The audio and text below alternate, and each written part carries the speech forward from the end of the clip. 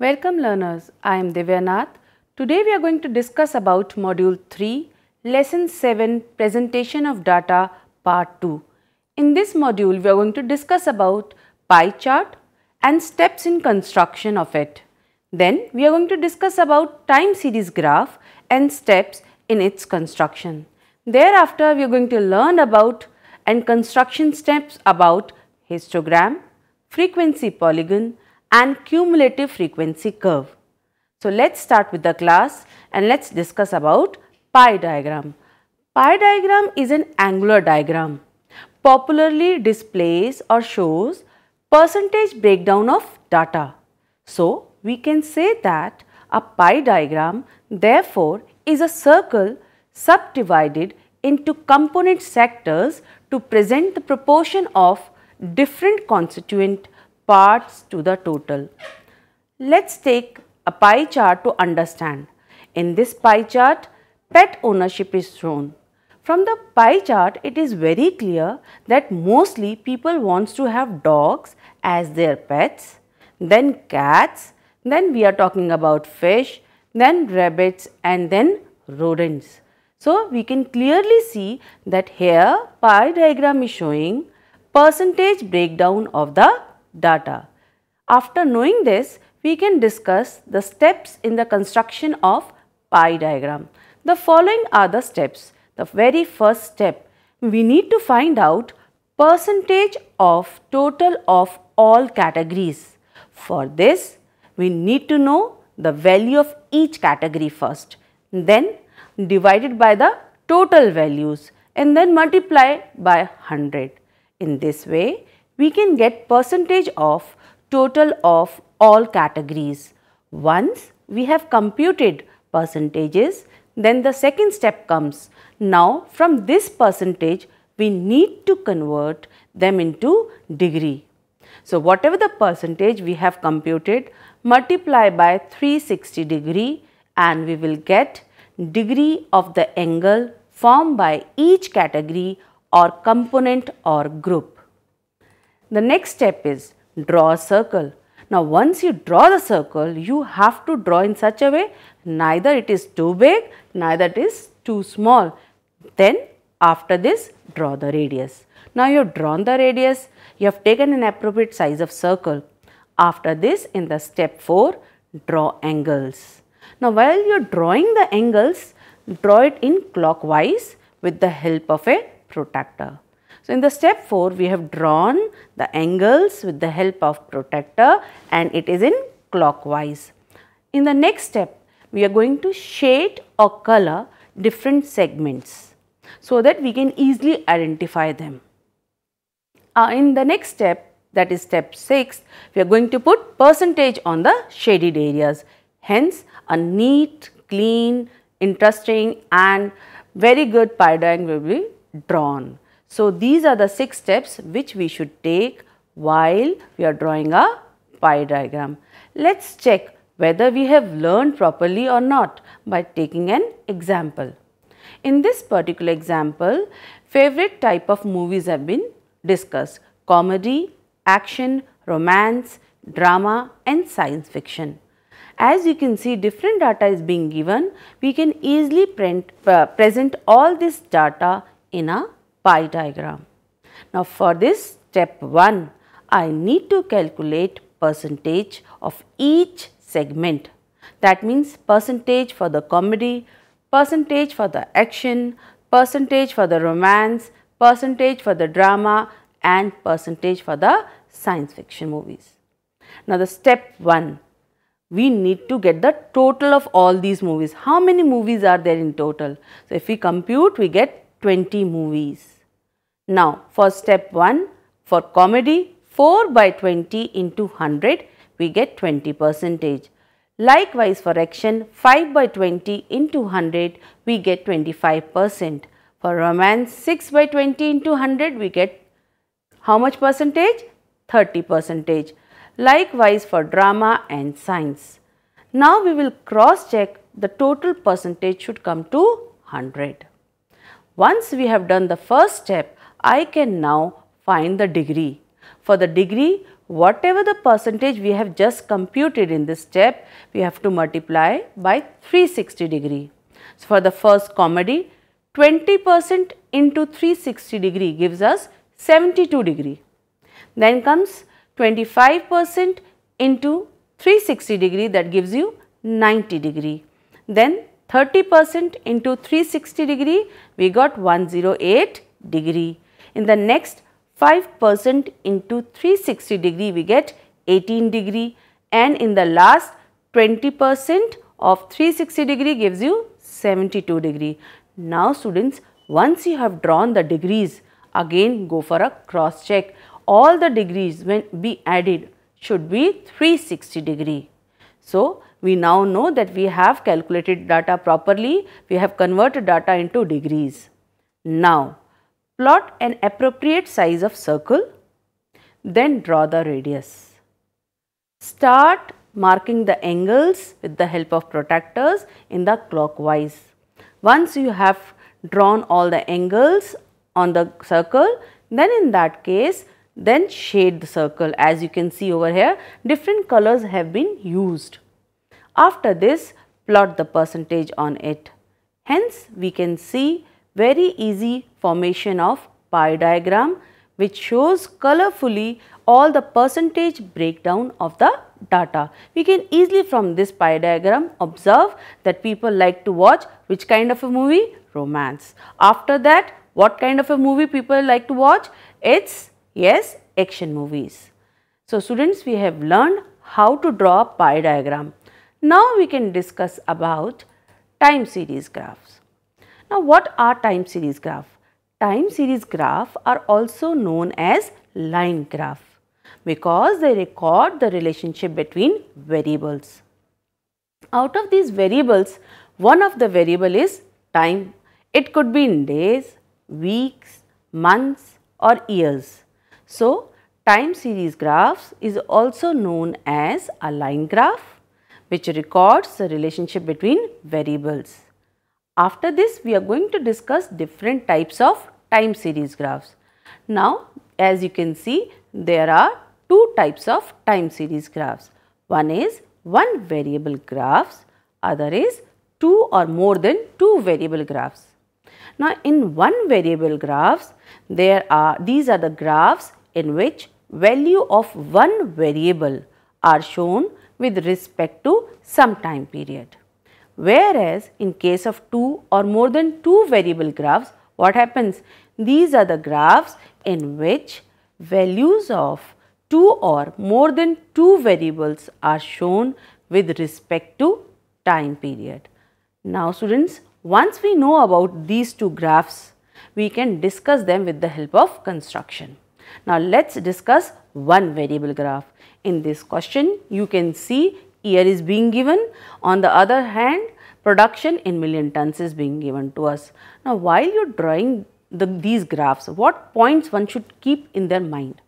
That is, first label the diagram. While you draw y-axis, label them first, because what happens?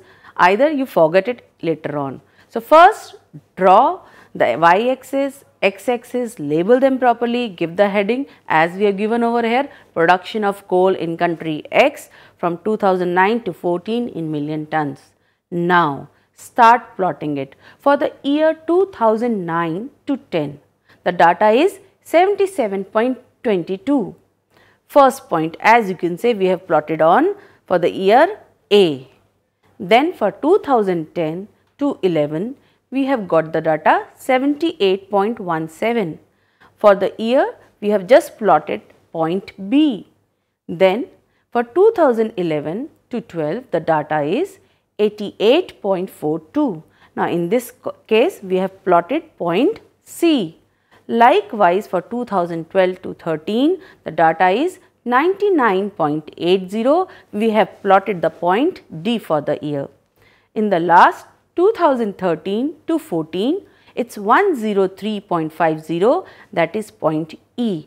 Once you have plotted the points A, B, C, D, E, then join these points with the help of scale, and in this way you will get one variable graph. Now, I think you have all understood this one variable graph. We can discuss about two variable graph. So, students, let's discuss about two or more than two variable graphs. As you can see in this graph, there are two variables. The first is import, the other is export. Now, to distinguish between the two lines, either you can use color pencils or you can have one dotted line with your pencil. Now, let's see. As we can see, on y-axis we have plotted imports and exports. On x-axis we have labeled year. The very first thing is that we have to label the diagram first. Then we are going to draw it. First we are going to draw import for the years and then we are going to draw export for the years. Let's start with the import. For 2009 to 10, the data is 15. Now, first plotted for the year, as you can see. Likewise, for 2010 to 11, 85. Then for 2011 to 12, 90. 2012 to 13, 130. 2013 to 14, 170.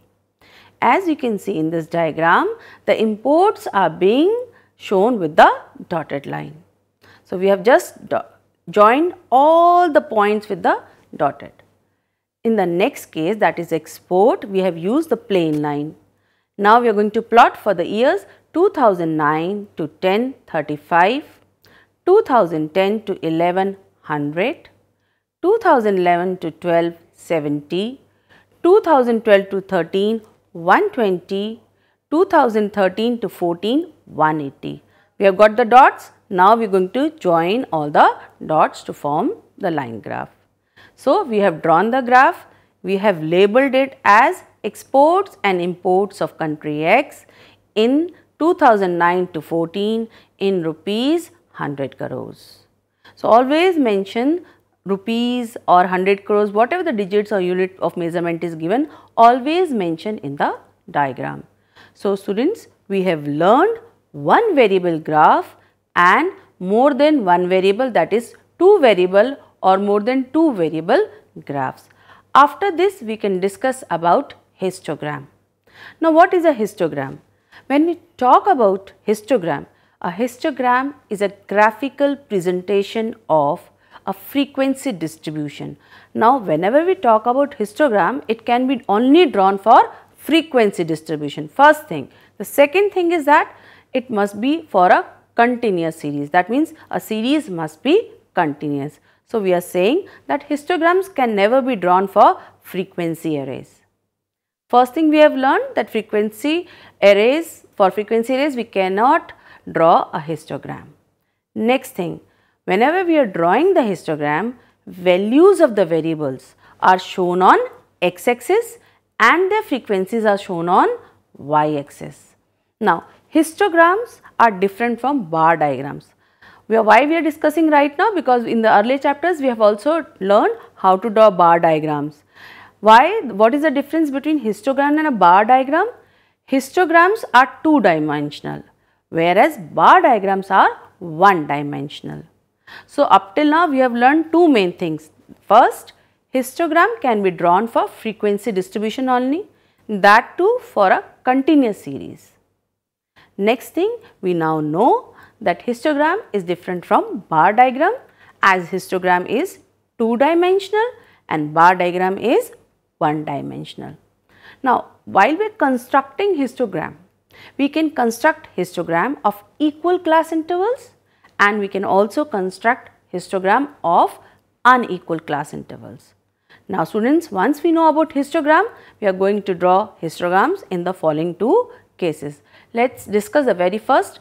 When we talk about histogram in case of equal class intervals, what are the key points which one should keep in their mind? Very first, the data is at equal class interval, first thing. Now, the length of the rectangles of the histogram will vary according to their frequencies, whereas when we talk about the width of the bar, they are going to remain same and there won't be difference between them. So, we have learned that the length of the rectangles would vary according to frequencies, and when we talk about the width is going to remain same. Next thing, there will be no distance between the bars or rectangles.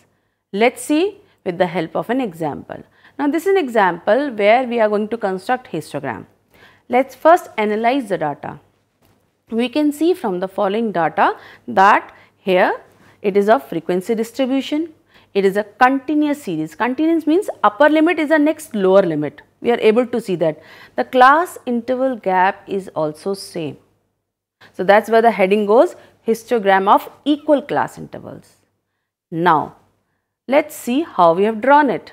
We can see on the x-axis we have given marks 0, 10, 20, 30, 40, 50, 60, 70, 80. On the y-axis, the frequencies have been noted down, that is number of students. For the first 0 to 10, the frequency is 2, we have made 1 bar. For 10 to 20, the frequency is 5, we have made another bar. For the 20 to 30, the frequency is 8, we have made another bar. For 30 to 40, the frequency is 11, we have made another bar. Likewise, we have made all the bars according to their frequencies. Now, what we are observing over here? We are observing that the length of the bars are changing according to frequencies. On the other hand, the width of the bar remains same.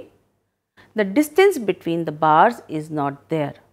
So, the 3 points we have discussed, we have learned how to draw histogram in case of equal class intervals. Now, students, we are going to discuss histogram in case of unequal class intervals. Let us analyze the data first. As over here, we can see the marks 10 to 15, 15 to 20, 20 to 25, 25 to 30. The class interval gap is 5. But when we read the next class 30 to 40, 40 to 60, 60 to 80, the class interval gaps are changing. For 30 to 40 it is 10, for 40 to 60 it is 20, for 60 to 80 it is 20. So, I have identified that it is a situation of unequal class interval gap. And look over here also, upper limit is the next lower limit, it is continuous. So, let us see the steps which we should take while we are drawing histogram in case of unequal class intervals. Since the last class intervals are unequal, frequencies must be adjusted. So, we are telling we are not going to adjust the marks, that means classes are not going to be adjusted. We are going to adjust only the frequencies, and that too of only whose class intervals are not same. Take the class which has the lowest class interval. Now, we are going to identify out of all these classes which class has lowest class interval gap. So, that is 5. Do not adjust the frequencies of the lowest class. That means, for the lowest class we are not going to adjust the frequencies, they are going to remain the same. That means, we are going to plot them only. Now, the next step, frequencies of other classes are adjusted with their lowest class intervals. That means, for 30 to 40, 40 to 60, 60 to 80, their frequencies are going to be adjusted according to the lowest class intervals. Now, the last main important point, adjusted frequency will decide the heights of each rectangle. That means, when we are going to get the adjusted frequencies for 30 to 40, 40 to 60, 60 to 80, we are going to plot those adjusted frequencies only for their heights. Let us see how we have adjusted the frequencies first. In this, you can see the frequency of minimum class intervals on which the frequencies of other classes are adjusted will not be changed. So, we are again recalling the point that for those in which the class interval gaps were same, we are not going to change the frequencies, and we should label our diagram properly. Let us see how we have adjusted. This was the question. I am just changing it towards how we have made the adjustment. In this slide, we can see that adjustment have been made. Let us see, for 10 to 15, 15 to 20, 20 to 25, 25 to 30, the frequencies are not being adjusted because the class intervals are the lowest and they remains the same. So, we are going to plot the heights of those rectangle as 6, 19, 28 and 15. But when we talk about 30 to 40, we need to adjust the frequency. How we are adjusting? Minimum class interval gap is 5 multiplied by the frequency of the class interval divided by the class interval gap. So, class interval gap is 10. So, 5 multiplied by 12 divided by 10 gives me the adjusted frequency as 6. Now, for the next class 40 to 60, what is the class interval gap? The class interval gap is 20. And what is the minimum class interval gap? It is 5. And what is the frequency? 12. So, 5 multiplied by 12 divided by the class interval gap, that is 20, gives you the adjusted frequency 3. Likewise, for 60 to 80, minimum class interval gap 5, the particular class interval gap is 20 and the frequency is 8. 5 into 8 divided by 20 gives 2. Now, we have adjusted the frequencies. So, for the classes 10 to 15, 15 to 20, 20 to 25, 25 to 30, 30 to 40, 40 to 60, 60 to 80, we are going to plot the adjusted frequencies. Now, here main important point is this, here the width of the rectangles are going to change. For 30 to 40, 40 to 60, 60 to 80. Let's see how we have drawn the histogram. In this histogram, what we are looking? That for certain classes, the width of the rectangles are changing, for whom we have adjusted the frequency. For others whose frequencies are not adjusted, their width remains same, that is 10 to 15, 15 to 20, 20 to 25, 25 to 30. As the class interval gap is same, we have not adjusted the frequency, so the width remains same. But on the other hand, for those we have adjusted the frequencies, the width changes 30 to 40 6, 40 to 60 3 and 60 to 80 2. We have labeled our diagram properly. On x-axis we have got marks, on y-axis we have got number of students, and this is how we construct histogram in case of unequal class interval series. So, students, we have learned how to draw histogram in case of equal class intervals as well as in case of unequal class intervals. Now, let us discuss about polygon. What is a polygon?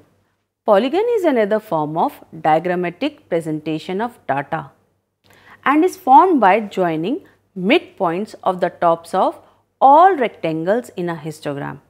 This means we have to first construct a histogram, right? So, once we construct the histogram, then we have to point out the midpoint on each on the top of the rectangles. Then join those points, midpoints. So, we are saying a frequency polygon is formed by joining the midpoints of the tops of the bars in a bar chart by straight line. That means we are not using the curve, we are joining it by straight lines. Let us see the construction steps to construct frequency polygon. Now, for frequency polygon, first we need to draw histogram. So, when we have to draw the histogram, we have to keep in view all the basic principles which were required to draw histogram. Once we have drawn the histogram, the second step is get the midpoints of the upper horizontal side of each rectangle. Now, we have midpoints. Now, once we have identified the midpoints, then join these midpoints of the adjacent rectangles of the histogram by straight lines. So, with the help of a scale, we can join these points. Now, once we have drawn, we have to see that both the axes are clearly labeled. So, these were the steps to draw a frequency polygon. Let us take an example to understand it better. So, this is a particular question which tells us prepare histogram and frequency polygon from the following data. Now, the first step, we now know that a histogram can be constructed in case of equal class interval as well as in case of unequal class interval. So, we will first see what category it is. So, we can see the data have same equal class interval gap, that is of 10. So, it is a case of histogram in case of equal class interval. We can easily plot, we do not have to adjust the frequencies. Once we have drawn the histogram, then what we are going to do? We are going to find the midpoints on the top of each rectangle. Let us see how we have done. We can see over here. We have drawn the histogram, we have labeled it, the x-axis have been labeled as marks, on y-axis number of students. Then what we have done? We have drawn the histogram first. So, while we have drawn the histogram, we have followed all rules which we have learned. Then we have find out the midpoint on each of the top of the rectangle. One is 5, for 8, for 15, for 11, for 6, for 4. Now, how to start and how to end? To start, we need a point on x-axis on both the sides. So, on both sides of the histogram, we have to find out the midpoint of the next classes or the previous classes. Then we are going to start from this midpoint and join all the points with the help of a scale. We can easily see we have drawn the frequency polygon. This is how we draw a frequency polygon with the help of a histogram. Now students, we have learned all the steps. We can discuss about cumulative graphs. Now when we talk about cumulative graphs or cumulative frequency curve, they are oftenly known as ogives.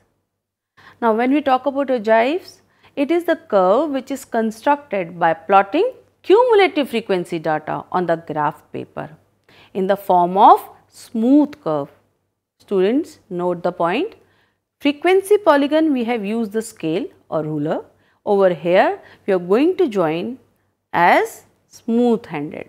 So we are not going to construct straight lines in case of ogives, right? So ogive can be constructed in two ways. One is less than method, other is more than method. We have learned in the previous chapter how to construct cumulative frequency data. Now in case of less than method, beginning from upper limit of the class interval, we go on adding the frequencies corresponding to every next upper limit of the series. For less than, we are using upper limits, and cumulatively we are going to add all the frequencies. In this way, we can construct less than cumulative frequency data. For more than method, in this method we take cumulative total of the frequencies beginning with lower limit of the first class interval. Frequencies are added starting from the lower limit of the first class interval. So, in case of more than, we are going to use lower limit. Let us take an example to understand it. Here the marks have been given and the number of students have been given. So, we are going to construct this exclusive series into less than cumulative series and more than cumulative series. Let us see how we have done. Now the methods are, when we go for less than or more than, first step is we have to calculate cumulative frequencies. Then what we are going to do? We are going to take marks variable under study on x-axis. Now on y-axis, what we are going to take? We are going to take cumulative frequencies on y-axis. Then plot the various points and join them to get the curve. So for less than, plot the less than data. For more than, plot the data for more than, and you will get curves. Both the axes should be labeled clearly. So these are the steps.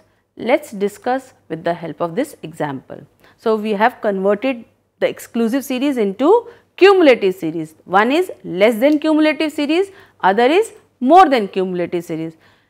Less than 5, we have used upper limit. Less than 5, less than 10, less than 15, less than 20, less than 25, less than 30, less than 35, less than 40. Now what we have done? We have added the frequencies 4, 4 plus 6, 10, 10 plus 10, 20, 20 plus 10, 30, 30 plus 25, 55, 55 plus 22, that goes 77, 77 plus 18, 95, 95 plus 5, 100. So, in this way we have constructed less than cumulative series. Then only we can draw less than cumulative curve. Now, for more than, we have used lower limit. More than 0, all the students 100. More than 5, subtract those who have got 0 to 5, that is 4. 100 minus 4, that is 96. More than 10, 96 minus 6, 90. More than 15, 90 minus 10, 80. More than 20, 80 minus 10, 70. More than 25, 70 minus 25, that comes to 45. More than 30, 45 minus 22 is equals to 23. More than 35, 23 minus 18 is equals to 5. And definitely for more than 40 it would be 0. This is how we have constructed more than cumulative series.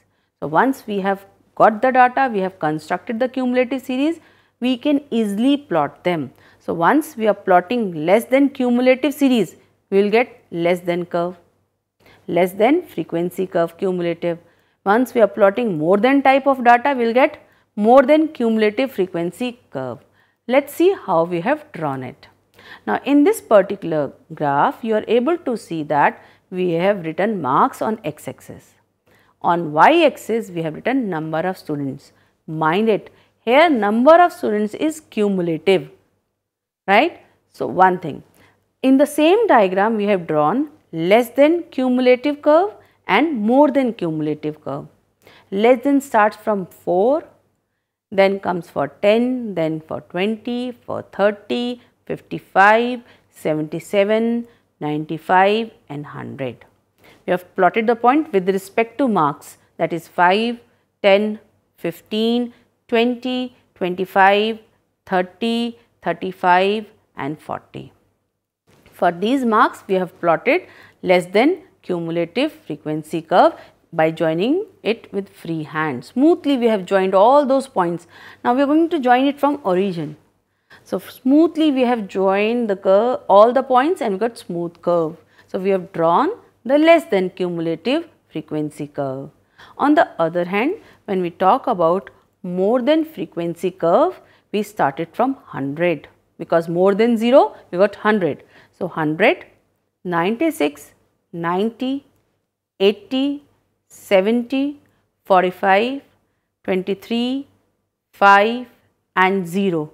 With respect to marks, that is 0, 5, 10, 15, 20, 25, 30, 35 and 0. So, in this way, once we have got the points, we are going to join it again with the smooth hand and we will get a smooth curve. So, we have drawn more than cumulative frequency curve.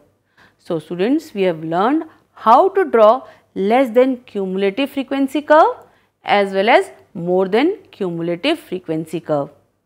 If it is being asked to draw only less than cumulative frequency curve, you can also write less than marks. If it is being asked only to draw more than frequency cumulative curve, then you are going to write more than marks. So, students, I think you have understood how to draw the ogives. Let us have a quick recap what we have learned in the class. We have discussed about pie diagram and we now know that in pie diagram we can always present the percentage distribution of the data. We have learned about time series graph. In time series graph, what we can do, an economic variable is presented along with time. Then we have discussed histogram. We now know that histogram can be constructed only for frequency distribution of a continuous series, and it can be constructed in case of two cases, that is equal class interval and unequal class interval. After this, we have discussed about polygon, and we now know polygon is another form of diagrammatic presentation which is constructed with the help of histogram. And how it is being constructed? By joining the midpoints of the tops of all rectangles. In the last, we have also discussed about ogive known as cumulative frequency curve. We have discussed that these cumulative frequency curve can be constructed in the form of less than method or more than method. So students, I hope you have learned the lesson well, you know the concept now, and thank you.